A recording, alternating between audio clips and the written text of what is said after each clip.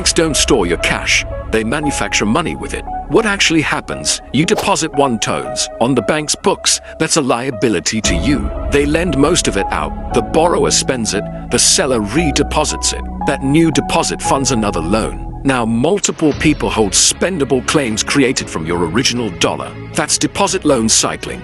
Money creation. No secret 10x button. Just the system repeating. The real limits. What stops it? Capital and liquidity rules. Risk teams. And whether qualified borrowers even want loans. Losses and bad credit slam the brakes. Why banks can fail. If withdrawals spike or loans go bad, equity shrinks, liquidity dries up. That's how bank runs happen. What you can do? Diversify banks. Stay underinsured limits. Keep an emergency stash and park extra cash in short-term T-bills or money market funds. That's the part they skip in class. Discover the world with Beyond Borders. Follow for daily mind-blowing facts.